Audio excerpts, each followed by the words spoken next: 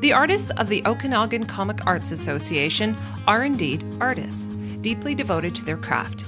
Getting together is yet another chance to draw. It's also a way they foster and support one another as they pursue their chosen form of expressive art. It started when my dad took me into a comic book store when I was like 12.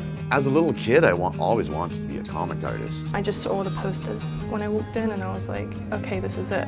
I kind of abandoned it as I got older, and then just a couple of years ago I started doodling friends and things like that and situations we had been in the past. I think some people feel it's easy, and I found when I started I was in way over my head. I had no idea what I was getting into. I think about it almost all the time, you know, to my wife's annoyance. Usually everything for me is about the comic, you know, and I eat, sleep, and draw, I guess. I'm known as a very quiet person, so I think when I'm drawing comics, it's like I can kind of just explode on the page sort of thing. It's like an internal scream, I guess. I think just putting out these warped ideas that I come up with in my head and seeing them kind of come to life. If I can entertain myself, I hope I can entertain a couple other people. Pretty much it.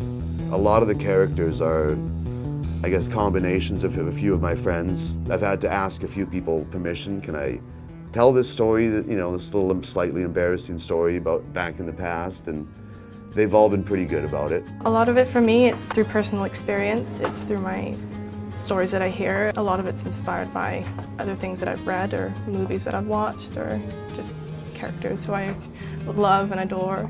They have varying degrees of full comic book completion among them and their own reasons to keep going at it in what many consider a tough industry to break into. I measure it more as a goal that I've reached, and you know, as I reach one goal I keep setting more and more. The current one is to get my next issue done and hopefully put together some work to submit to some companies in the future, whether I stay doing this or something completely different.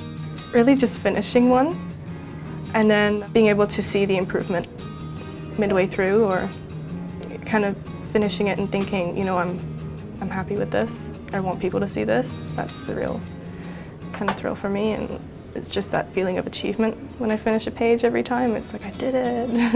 An interesting side note in regards to the Okanagan Comic Arts Association, they believe in working with schools and libraries to, in their own words, crack open the potential comics have for young and developing minds. And who knows, maybe among these folks, the next generation of Riverdale High students will be written or drawn. From Kelowna, I'm Tammy Williams for Shaw.